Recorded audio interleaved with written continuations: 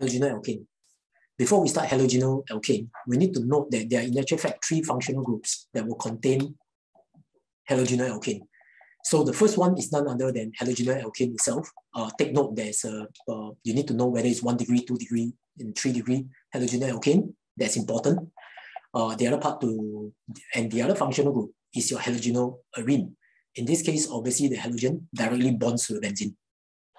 And finally, when you come to acid chloride, you actually have a COCl. That is something we'll learn later. We'll learn subsequently much later in carboxylic acid. So let's do a quick intro in terms of the structure of halogenoalkane. Certainly, the unique structure is governed by the C to X bond. And we need to highlight that as far as X is concerned, is disproportionately larger than that of carbon and your hydrogen.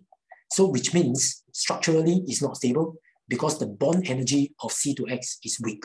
Second part is to take note that X is way more electronegative than your chlorine. So therefore, because of this, there will be a delta minus charge on the halogen, while the carbon that's bonded to the halogen will be delta plus. How does that affect its physical properties?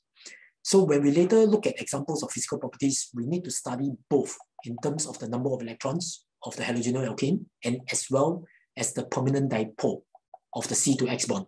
Hence, there are 2 components to look at. So one part is actually your non-polar alkyl group. The other part, the C to X bond, is actually polar.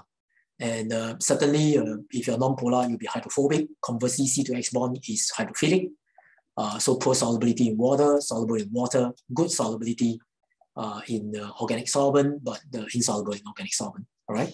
In terms of chemical properties, halogenoalkanes will therefore undertake 2 reactions. Both reactions involve getting rid of your halogen. So the first way is certainly through nucleophilic substitution.